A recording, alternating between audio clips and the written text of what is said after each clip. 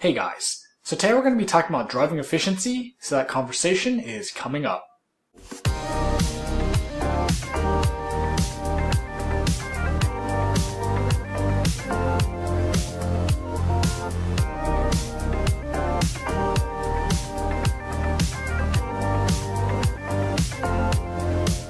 So in my 3-month review video, I talked about not being able to drive the car efficiently and that I couldn't keep the car under 300 watt-hours a mile. And to be honest, I really don't drive fast at all. I drive pretty slow and kind of like a grandma. But I was able to figure out the problem, and at the same time, I can't believe that this was the problem. Acceleration is a huge energy suck, and we know that.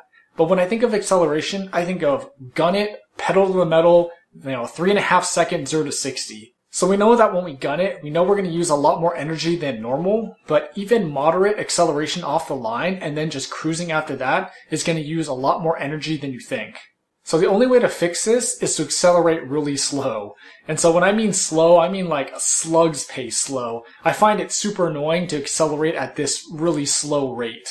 So here's an example of how I was accelerating. It's moderately off the line, not too much, but not too slow either, and then just normal cruising after that.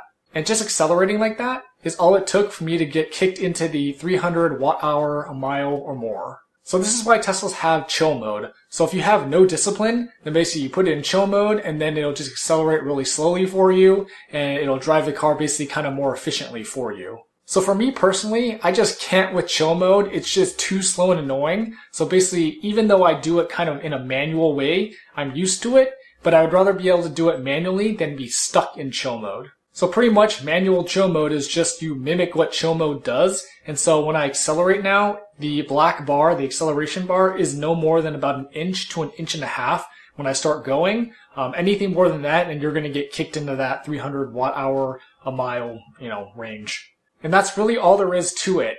Accelerate slower and then basically you can just cruise drive like normal and you'll be in the 250 to 270 watt-hour a mile range. So I know it's getting colder now, so maybe you're thinking, well, maybe that's why you're getting better efficiency because it's getting colder and the batteries like it. But I actually have been testing this for a bunch of months, and even on days when it's like 80, 85 degrees out, I can still get 250 to 270. So it's really a lesson in discipline. If you can't keep your foot from smashing the pedal, then you put it in chill mode, and then you get that better efficiency if you're looking for that. So another reason I like doing manual chill mode over just the normal chill mode is for basically options. So basically, if I need that acceleration, that 100% acceleration, I have it doing manual chill mode.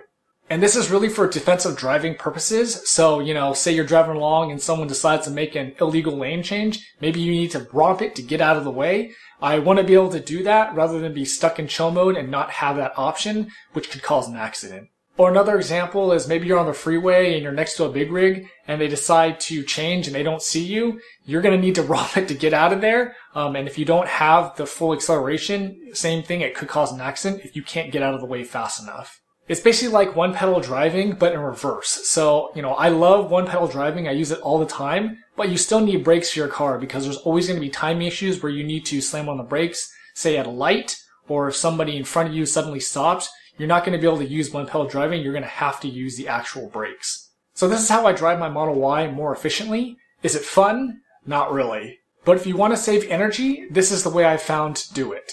So do you find these results surprising? Let me know in the comments, and thanks for watching.